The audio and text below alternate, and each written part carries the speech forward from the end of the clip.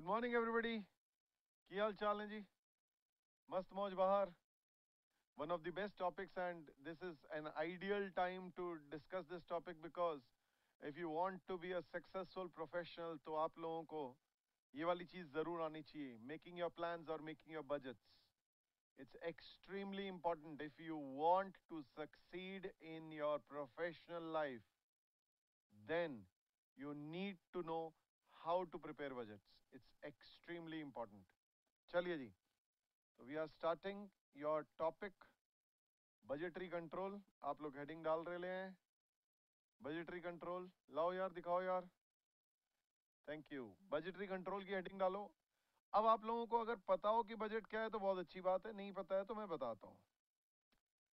किसे कहते हैं बजट? बजट किसे कहते हैं? बजट बजट बजट होता है प्लान. अब जनरली लोगों ने बजट कहना शुरू कर दिया है. बजट बाजार जैसे आपने शायद सुना हो, तो हाँ जी सस्ता. नहीं, सस्ता वस्ता कुछ नहीं होता जी. बजट इज नॉट सस्ता. बजट बाजार, बजट बाजार. Actually the thing is, what is budget? Budget is a plan, a written document, a future course of action कि हम क्या अचीव करना चाहते हैं. जब हम जवां होंगे तो हम कहां होंगे, है ना जी? वी ट्राई एंड एनालाइज की future where it's gonna be. Budgetary control, सबसे पहली चीज बजट क्या होती है? Budget is a plan of action. You see, what you can do is we can prepare budgets.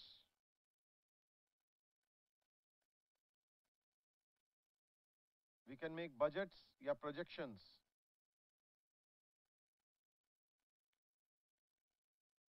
या estimates.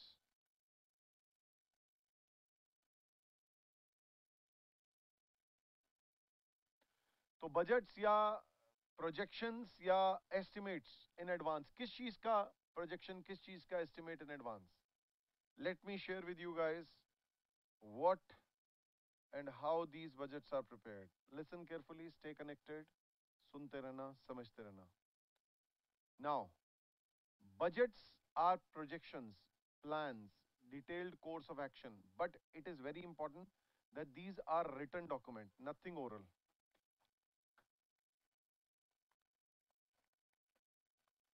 Thank you.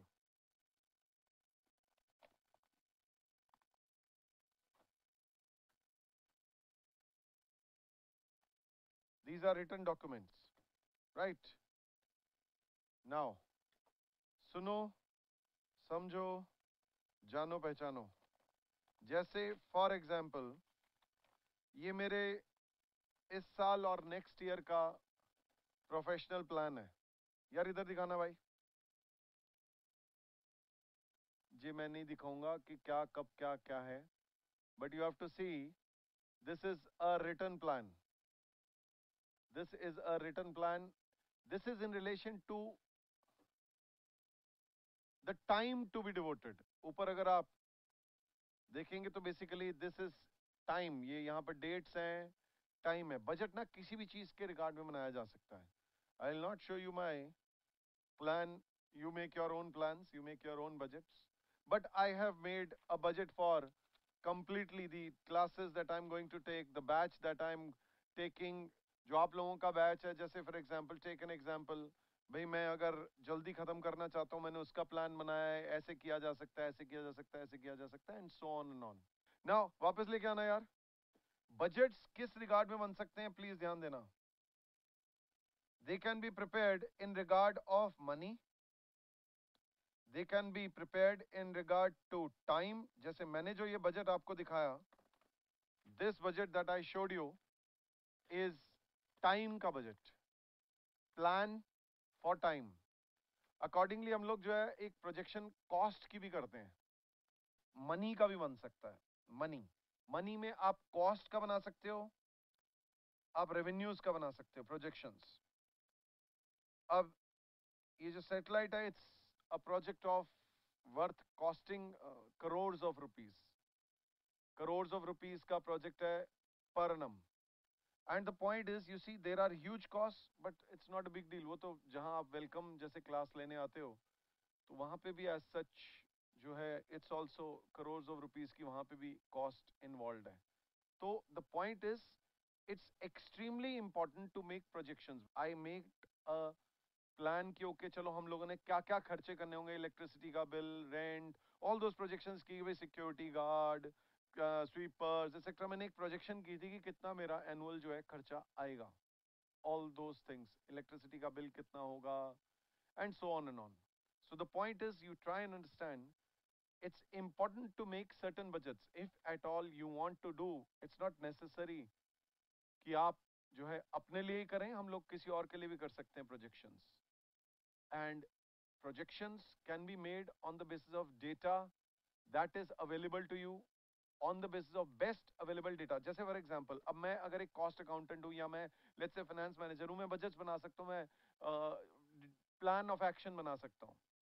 So what I am trying to do is मैं cost के बना सकता हूं, रेवेन्यूज की प्रोजेक्शन कर सकता हूं, टाइम की बना सकता हूं, एज वेल एज क्वांटिटी की बना सकता हूं. क्वांटिटी में भी बहुत सारी चीजों की बनती है. जैसे फॉर एग्जांपल क्वांटिटी की अगर बात करते हैं तो क्वांटिटी में प्रोडक्शन की क्वांटिटी है, उसकी बना सकते हैं.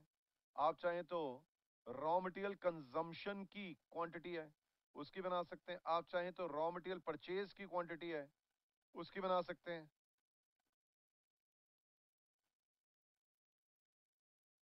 टाइम में भी आप जैसे मैन्युफैक्चरर्स की बात कर रहे हैं अगर हम लोग, तो उनके डायरेक्ट लेबर आवर्स का टाइम का बना सकते हैं और मशीन आवर्स का टाइम का बना सकते हैं. तो budgets can be made in regard to so many things. अब जैसे for example once again I made these budgets in relation to time. Then I make sometimes I many a times I make budgets in relation to the cost involved. I make budgets in relation to the projected revenues. But the thing is important. Please listen to me carefully. Budget है क्या चीज? Budgets are written documents. कभी भी oral budgets नहीं होते. आप कहें जी मैंने बजट बनाया, प्लान बनाया, हवा में है, नहीं चलेगा. It has to be written and you have to try to follow it. But it's very important. You see, there are different types of budgets when we say, ध्यान देना, अगर मैं क्लासिफिकेशन करूं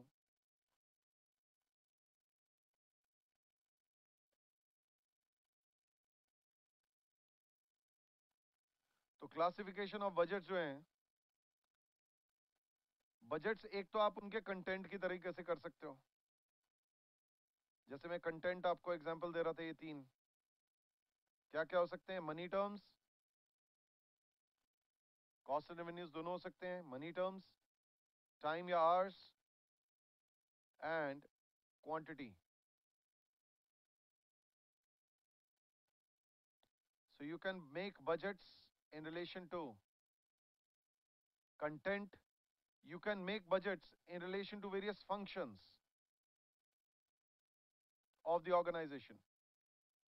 What is meant by functions of the organization? Imagine करो कोई एक बड़ा सा मैन्युफैक्चरिंग हाउस. इमेजिन करो कोई एक बड़ा सा manufacturing house, right? Now what is this बड़ा सा manufacturing house? Listen carefully. Let's take an example. बहुत सारी चीजें प्रोडक्ट कर रहे हैं, प्रोड्यूस कर रहे हैं. तो सबसे पहला काम क्या करना चाहिए? सेल्स बजट बनाना चाहिए. सेल्स का बजट बनाना चाहिए. प्लान बनाना चाहिए कि भाई जैसे फॉर एग्जांपल ये अलग अलग तरह के प्रोडक्ट्स बेचते हैं. टेक एन एग्जांपल ये लोग इलेक्ट्रॉनिक गुड्स बनाते हैं, तो अलग अलग तरह के टेलीविजन्स और म्यूजिक सिस्टम्स और डीवीडी प्लेयर्स एक्सेट्रा, ये अलग अलग तरह की चीजें बनाते हैं. तो उन सब चीजों का ये सेल्स का टारगेट फिक्स करेंगे. And it can be in regard to money, sales value. It can be in relation to sales quantity.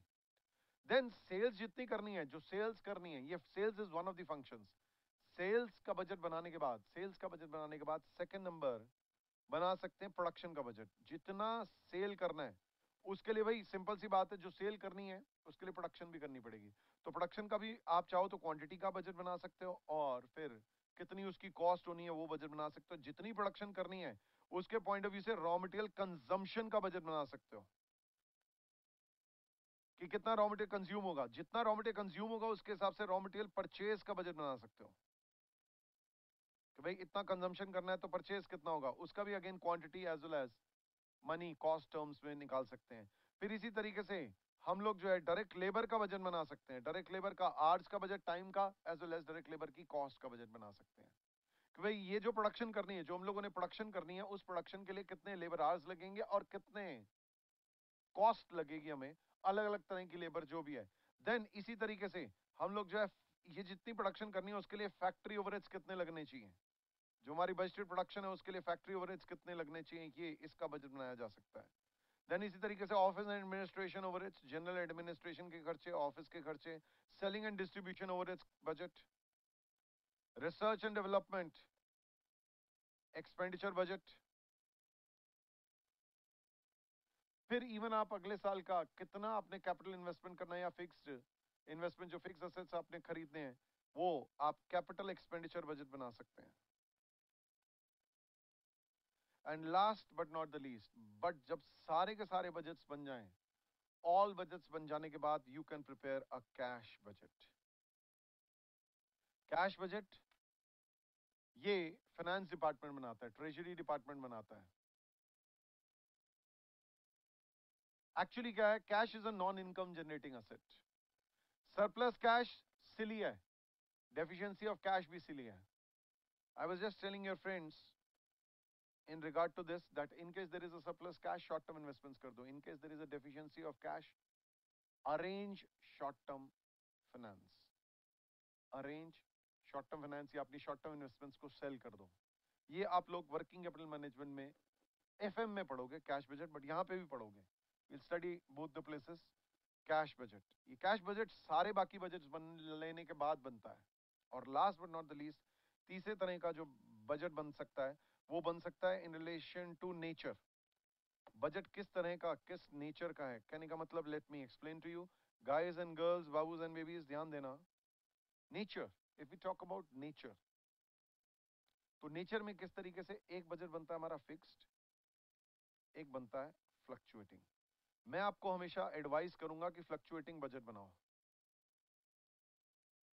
Fluctuating means what, बीच में मार्जिन रखे हुए हो, बीच में अपने प्रोजेक्शंस में मार्जिन रख रखे हो। सो फंक्शंस के हिसाब से हम अलग अलग फंक्शंस ऑफ द ऑर्गेनाइजेशन के रिलेशन में बना सकते हैं fix and fluctuating. I advise making fluctuating budgets in organisations. We should make fluctuating budgets and practically ध्यान देना, फ्लक्चुएटिंग में क्या होता है, if you are not sure of the level of activity की कितना हम अचीव कर लेंगे, तो there should be fluctuating budgets made. जैसे हम अगले साल का यार सोच रहे हैं यार 10,000 यूनिट्स बेचेंगे, यार हो सकता है 12,000 बेचे, हो सकता है 15,000 बेचे, ऐसा भी हो सकता है। तो in that case we can make flexible budgets. अलग अलग तरह के बजट्स जो हैं होते हैं, we'll discuss all these budgets slowly and steadily. और देखो जी, टारगेट शेयर कर दूं, अभी मैंने हल्का सा इंट्रोडक्शन दिया आप लोगों को। I have just given you a brief introduction. Now I am going to make you right a few things. थोड़ी देर में आपको कुछ चीजें लिखवाऊंगा, बजट क्या होता है, बजटरी कंट्रोल क्या होता है, बजट कितने कितने तरह के होते हैं, ठीक है जी। All those things I will make you right and then will start with the practical. सो अभी थोड़ी देर थियोरी करते हैं। आप लोग हेडिंग डाल दो, बजट्स। बजट्स मीनिंग लिखेंगे, सब लोग मेरे साथ साथ लिखेंगे। बजट्स लिखो, बजट्स आर, लिखो लिखो लिखो लिखो लिखो लिखो। Budgets are projections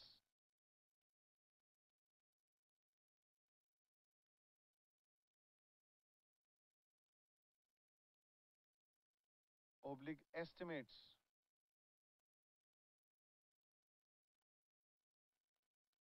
prepared in advance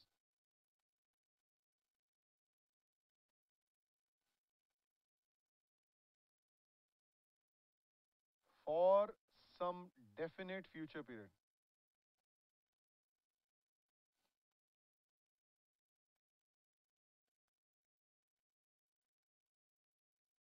किसी डेफिनेट फ्यूचर पीरियड के लिए, एक महीने के लिए, एक साल के लिए, एक दिन के लिए, जैसा भी है, फॉर डेफिनेट फ्यूचर पीरियड, कई साल के लिए आप प्लान बना सकते हैं, बजट्स बना सकते हैं।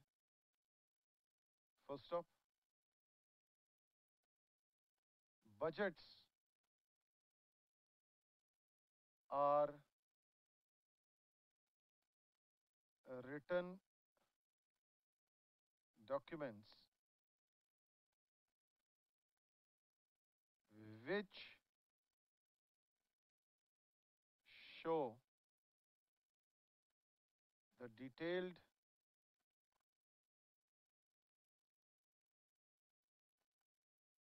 plan of action. Budgets are written documents which show the detailed plan of action in regard to money or time or quantity.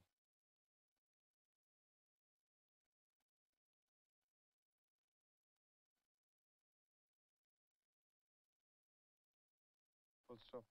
आगे लिखो, आगे लिखो. तो बजट्स जो है प्रोजेक्शंस हैं, एस्टिमेट्स हैं, prepared in advance for some definite future period. Budgets जो है रिटन डॉक्यूमेंट है जो कि शो करते हैं detailed plan of action in regard to money और टाइम और क्वांटिटी. आगे लिखो. Budgets are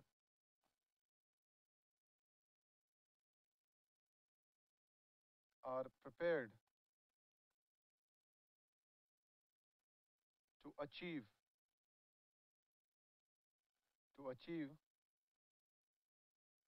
some predefined objectives. तो बजट्स किस लिए प्रिपेयर करते हैं जी? बजट्स प्रिपेयर करते हैं कोई प्री डिफाइंड ऑब्जेक्टिव्स को अचीव करने के लिए. आप कुछ सेल करना चाहते हैं, आप कोई प्रोडक्शन करना चाहते हैं, आप कुछ भी करना चाहते हैं, उससे रिलेशन में आप जो है बजट्स बना सकते हैं. राइट. तो ये तो हो गया बजट. बजट की हेलो हाई हो गई. नेक्स्ट हेडिंग डालो budgetary control.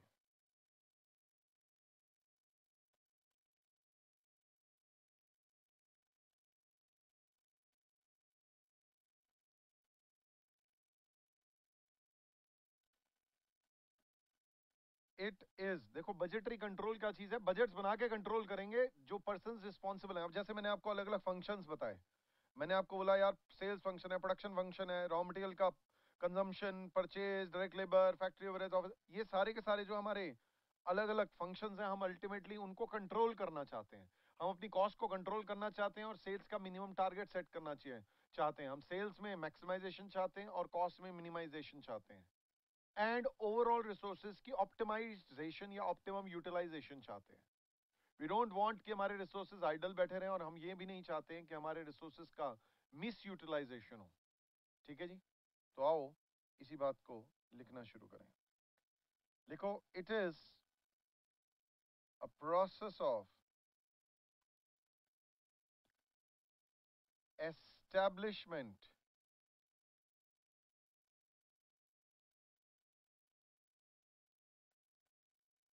of budgets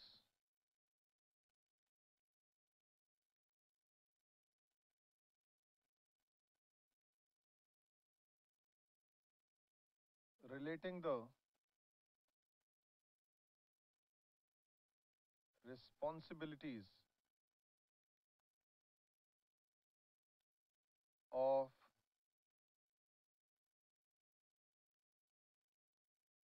various department heads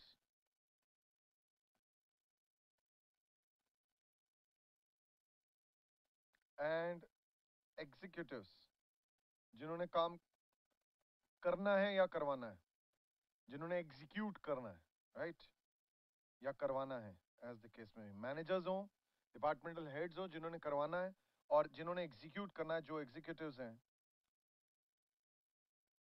It is the process of establishment of budgets relating to responsibilities of various department heads and executives so as to achieve a pre-defined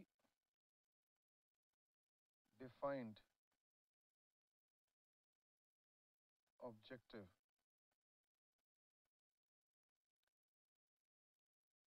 ठीक है जी. कोई achieve करना चाहते हैं हम predefined objectives and involves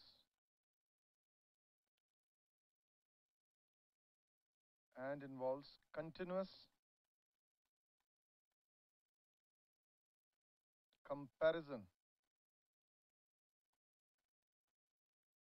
of actual performance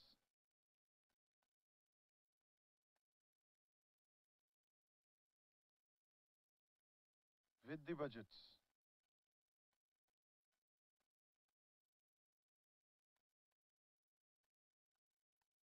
with a view to maximize revenues,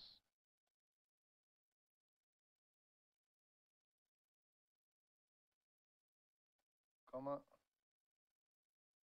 cost reduction and cost control,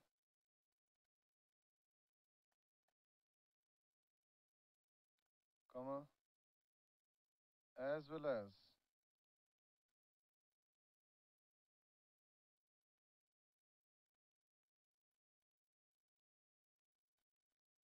taking off required corrective actions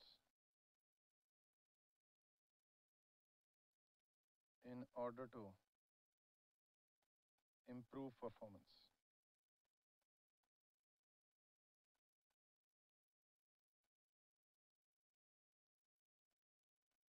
of various departments.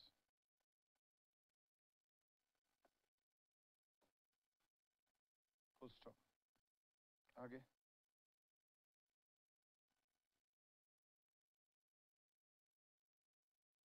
budgets may also be revised if required with the changing times. Time बदल जाता है तो budgets भी revise कर दिए जाते हैं. तो मैं एक बार फिर बताऊंगा.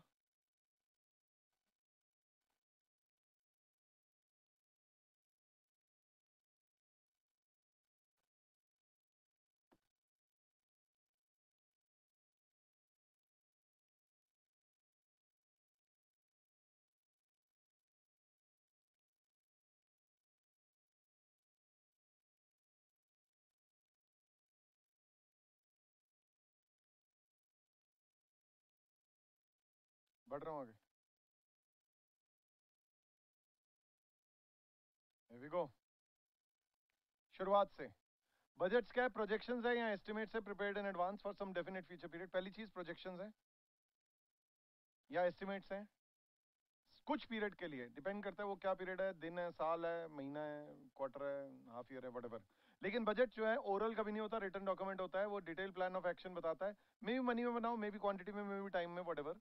और बजट जो है किसी प्री डिफाइंड ऑब्जेक्टिव की भाई मिनिमाइजेशन ऑफ कॉस्ट जनरली और maximization of revenues and optimum utilisation of resources के ऑब्जेक्टिव से बनाते हैं. और अल्टीमेटली बजटरी कंट्रोल क्या है? बेसिकली एस्टैब्लिशमेंट ऑफ बजट कर रहे हैं. अलग अलग तरह के बजट्स. अब कौन से बजट्स वो मैं अभी आपसे डिस्कस करने वाला हूँ कि कितने तरह के बजट्स होते हैं. तो बजट्स बना रहे हैं relating to responsibilities of various department head, sales department, purchase department, production department. उनको जो है हम लोग कुछ ऑब्जेक्टिव्स दे देंगे. उनको जो है एक पर्टिकुलर डिपार्टमेंटल हेड्स को जो है हम लोग कुछ टारगेट्स दे देंगे, ये अचीव करने हैं. खर्चे इससे ज्यादा नहीं होने चाहिए, रेवेन्यूज इससे कम नहीं होने चाहिए, लाइक दैट. देन और optimum utilisation of resources, overall resources हमारे सही से यूटिलाइज होने चाहिए. मिस यूटिलाइजेशन जो है, मिस हैंडलिंग बिल्कुल भी नहीं होनी चाहिए. देन उसके बाद जो है executives to achieve the predefined objectives.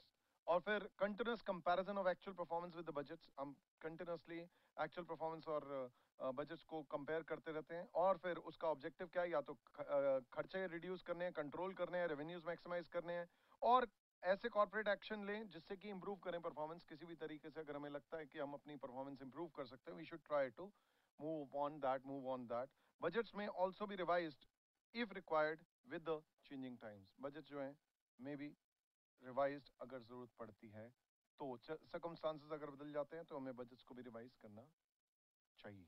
अब आगे हेडिंग डालो, classification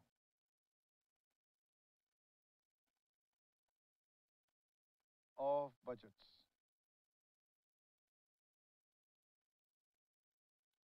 Classification of budgets.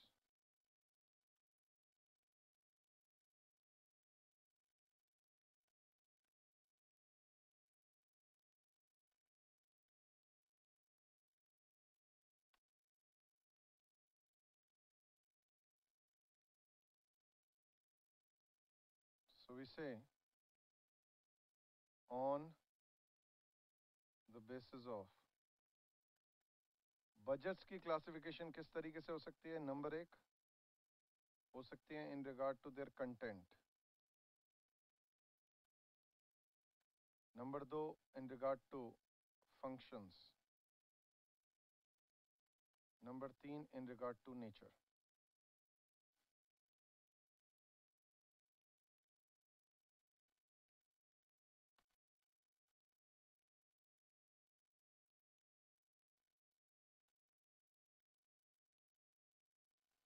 So content के पर्सपेक्टिव से ये तीन चलते हैं, फंक्शंस के पर्सपेक्टिव से तो बहुत सारे हैं।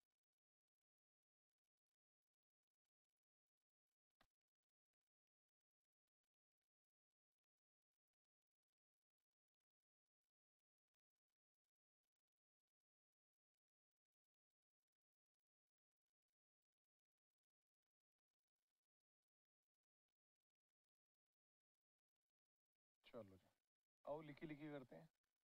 नंबर एक, कंटेंट के रिगार्ड में जो है हम लोग इनको तीन कैटेगरीज में बांटते हैं। एक हो सकता है in regard to money. What do you mean by in regard to money? That is to say, we can say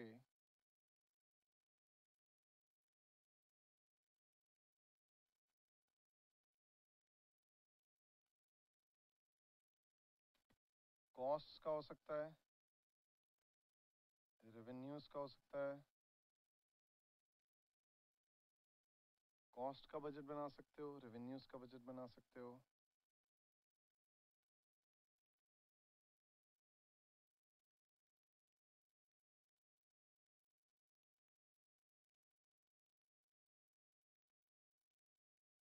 और फिर बारी आती है टाइम। टाइम में भी आप कह सकते हो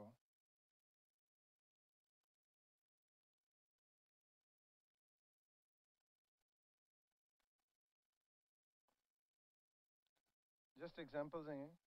मशीन का टाइम, ओ ब्लैक, मशीन का टाइम, लेबर का टाइम।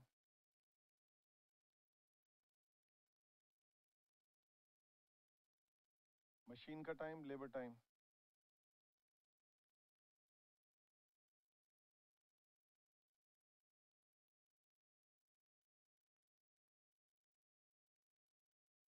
क्वांटिटी, क्वांटिटी का बजट भी बना सकते हो।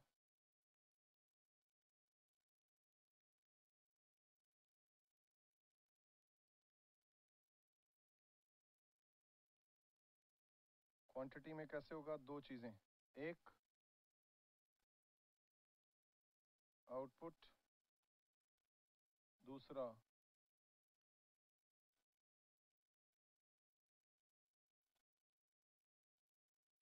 आउटपुट की यूनिट्स हो सकती हैं, दूसरा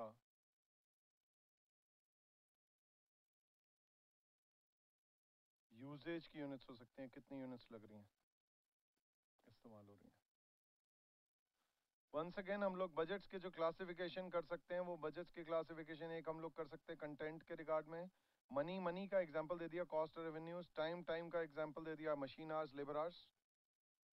और क्वांटिटी का भी एग्जांपल दे दिया, आउटपुट और यूजेज।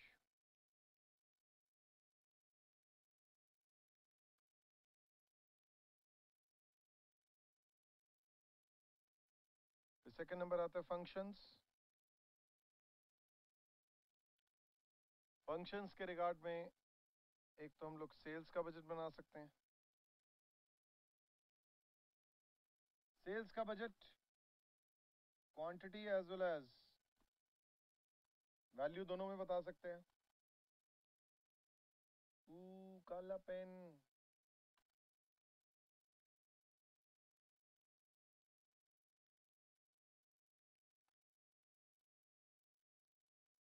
एक तो बनाएंगे for each product,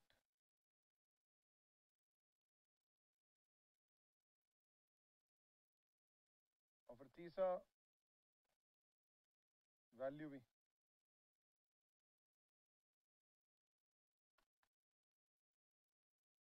so quantity of each product, value of each product, ऐसे करके बना सकते हैं सेल्स। सेल्स के बाद सेकंड बजट बन सकता है प्रोडक्शन बजट।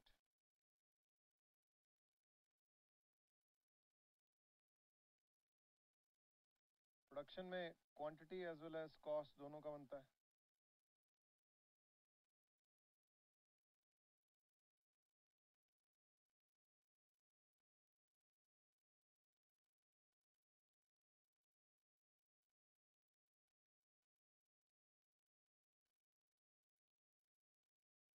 नेक्स्ट, प्रोडक्शन के बाद आप जितनी प्रोडक्शन करनी है उसके बेसिस पे आप रॉ मटेरियल की यूजेज या कंजम्पशन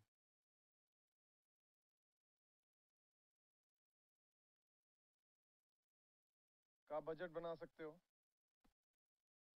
अगेन क्वांटिटी और cost.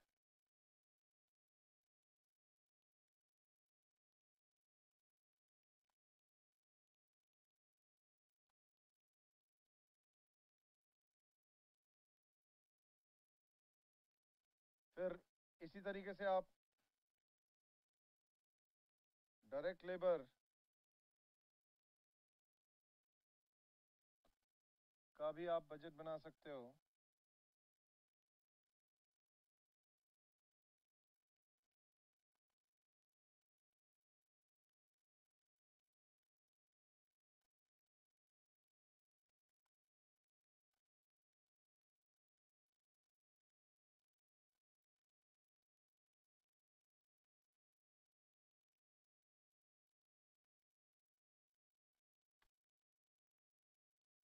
Okay, so this is for each raw material. Labour का भी आवर्स में बनाओगे, कॉस्ट में बनाओगे, and for each grade of labour बनाओगे। एक्चुअली ग्रेड या skill of labour.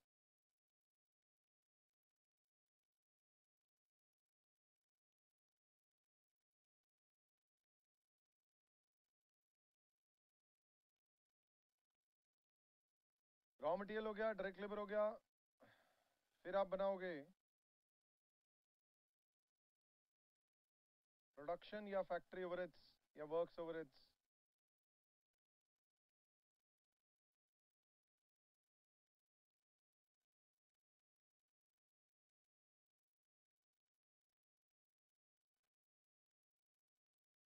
Production overheads, works overheads, factory overheads, whatever you may say.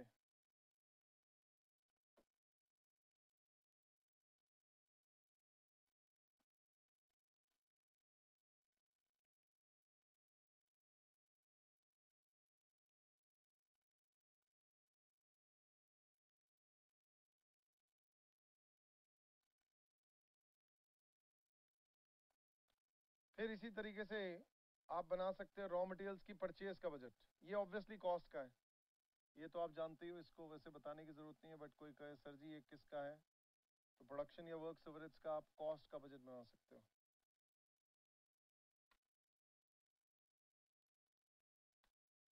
Here we go, cost का budget है। फिर इसी तरीके से परचेज,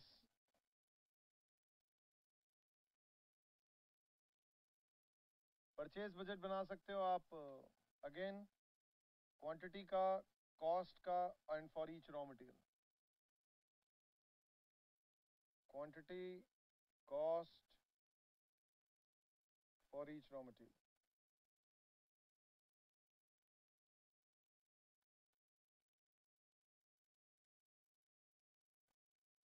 परचेज के बाद आप इवन डायरेक्ट एक्सपेंस का बजट बना सकते हो।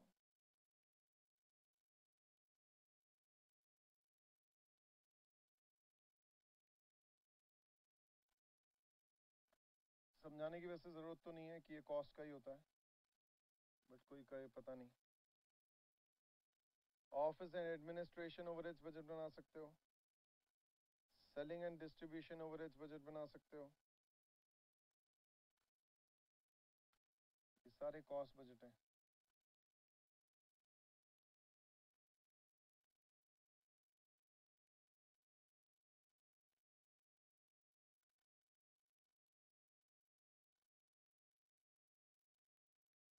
रिसर्च एंड डेवलपमेंट के एक्सपेंडिचर का बजट बना सकते हो। कैपिटल एक्सपेंडिचर या फिक्स असेट्स जो खरीदने हैं उनका बजट बना सकते हो।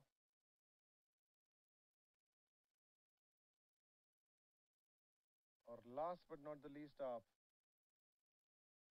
कैश बजट बना सकते हो।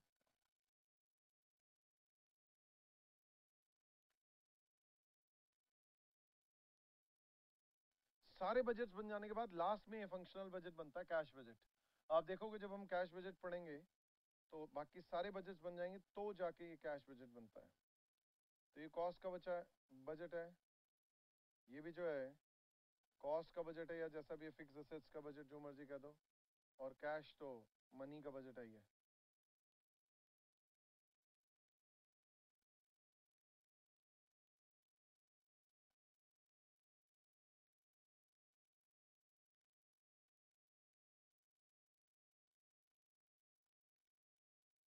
फिर बारी आती है हमारे कंटेंट के रिगार्ड में। तो हम अपनी, हटा रहा हूँ यार, इसे ऊपर कर रहा हूँ, लेके जा रहा हूँ। Last 5 4 3 2 1 gone. नेचर के पर्सपेक्टिव से हम लोग अपने बजट्स को ब्रॉडली दो कैटेगरीज में बांटते हैं, फिक्स और फ्लेक्सिबल।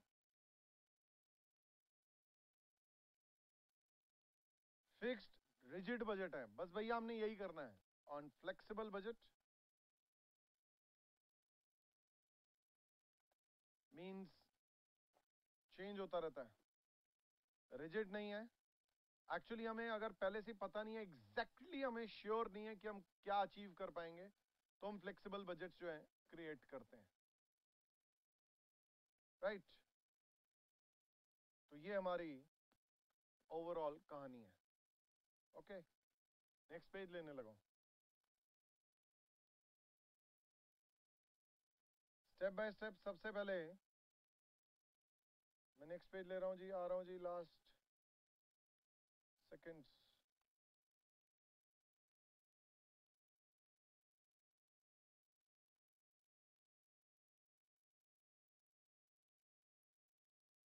हटा दिया, गॉन।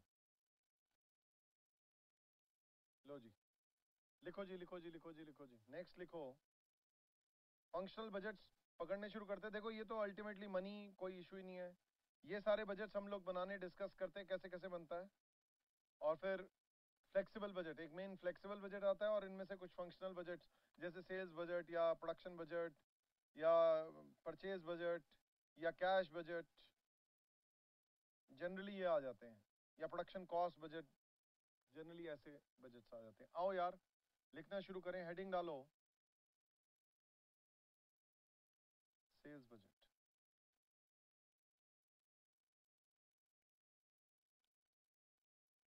आप क्या बनाएंगे सेल्स बजट, ध्यान देना, जोन वाइज बनाएंगे, जोन या एरिया। प्रोडक्ट्स,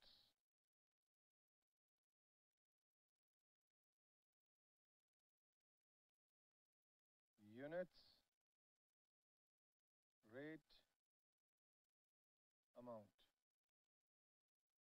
ऐसे करके आप बजट बना सकते हैं।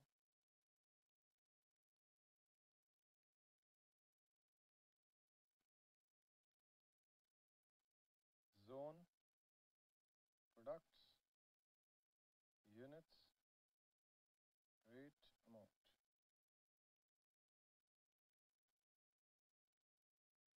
जैसे मे बी या तो जोन्स होंगे या मे बी स्टेट वाइज होगा। जोन में आपका कुछ भी हो सकता है, जैसे for example north, east, waste, south. या तो ऐसे हो सकता है या ऐसे हो सकता है, जैसे Delhi and let's take an example Gujarat, whatever. State wise हो सकता है, जोन, एरिया, कुछ भी हो सकता है। और प्रोडक्ट्स जितने भी आप बनाते हो, बेचते हो, जैसे फॉर एग्जांपल आप प्रोडक्ट्स बना रहे हो और बेच रहे हो एबीसी, एबीसी, जितनी जितनी यूनिट्स बेचने का इरादा है, जिस जिस रेट से बेचने का इरादा है, जो जो अमाउंट होगा, इन सबको सम कर सकते हैं, इन सबको सम कर सकते हैं। अगेन यहाँ यूनिट्स, रेट, अमाउंट, इनको सम कर सकते हैं, इनको सम कर सकते हैं। और फिर last but not the least आप टोटल का भी बना सकते हैं, total zone area as well as total, overall, total या ओवरऑल। ए कितना बेचने का इरादा है, बी कितना बेचने का इरादा है, सी कितना बेचने का इरादा है, कितनी कितनी टोटल ओवरऑल यूनिट्स, क्या रेट और क्या अमाउंट। एक चीज क्लैरिफाई करना चाहूंगा प्लीज,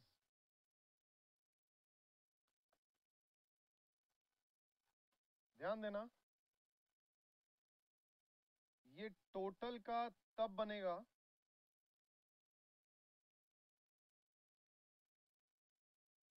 दिस इज प्रिपेयर्ड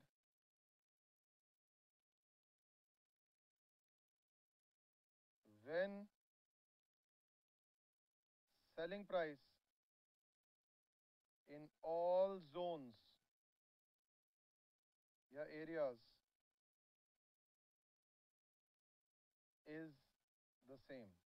कई बार क्या होता है, जो प्रोडक्ट है उसका सेलिंग प्राइस हर एरिया हर जोन में सेम नहीं होता। आप लोगों ने प्रोबेबली कभी ना कभी कोई बिस्किट का पैकेट, कोई चिप्स के पैकेट खरीदे हो और उसके ऊपर कभी गलती से पढ़ लिया हो एमआरपी लिखा हुआ होता है इतना रुपया इन Delhi and NCR and otherwise other states इतना रुपया, क्योंकि उनको हो सकता है ट्रांसपोर्टेशन कॉस्ट दूर दराज के इलाकों में महंगी पड़ती हो। लाइक दैट जो है वो जोन्स का अगर उनका सेलिंग प्राइस सेम है तभी टोटल के कॉलम बनेंगे, ओवरऑल बनेंगे। अगर नहीं, अगर सेलिंग प्राइस सेम नहीं है तो ये ओवरऑल का नहीं बनेगा। देन इन दैट केस सिर्फ इसी तरीके से आप बना सकते हैं। अच्छा, सेल्स बजट मैंने आपको जो आपको अभी फॉर्मेट दिया है, इट्स नॉट नेसेसरी कि आप इस फॉर्मेट में ही बनाएं। मैं ये भी बोलना चाहूंगा, जैसे मैंने यहाँ बनाया, मैंने वर्टिकल बनाया, इसी चीज को मैं हॉरिजॉन्टल भी बना सकता हूँ, like this. If I Dzire I can prepare it like this also. कहने का मतलब ये north east west south what जो है जोन्स यहाँ ना लिख के यहाँ लिख लूँ, नॉर्थ ईस्ट ऐसे जोन्स लिख दूँ, ठीक है जी। और एज द केस में प्रोडक्ट्स जो है, प्रोडक्ट्स उन्हीं के नीचे लिख दूँ, एज द केस में भी I can show you even. कि इस तरीके से हम लोग जो है इसको इस तरीके से भी टेढ़ा मेढ़ा करके भी बना सकते हैं। ये एक फॉर्मेट बनता है। ऑल्टरनेटिवली मतलब कोई फॉर्मूला तो है नहीं, देखो budget is not a formula, जैसा फॉर्मेट आपको सूट करता है वैसा कर सकते हैं आप। जैसे मैंने आपको अभी यहाँ पे जोन्स इस तरीके से दिखाई थी, तो जोन्स नॉर्थ और ईस्ट जोन्स या एरियाज व्हाटएवर,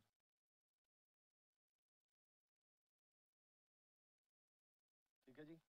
नॉर्थ और ईस्ट ये ले लिए, फिर प्रोडक्ट्स लिख दिए A B C, A B C. फिर आप टोटल का कॉलम बाजू में यहीं पे बना सकते हो, बनाना चाहो तो, है ना जी। देन उसके बाद एज द केस में भी यूनिट्स कितनी कितनी बेचने का इरादा है? टोटल भी बना सकते हो, अगर सेलिंग प्राइस सेम हो तो टोटल बनाना पसंद करते हैं। रेट क्या क्या है और अमाउंट क्या क्या है, मल्टीप्लाई करके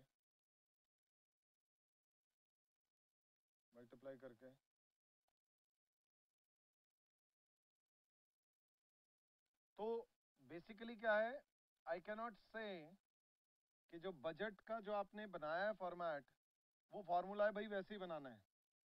तो you can use your brains and you can do it like this, take it to the left, or you can do it like that, take it to the right. All is well, all is well, all is well. ऐसे भी हो सकता है, वैसे भी हो सकता है, your wish.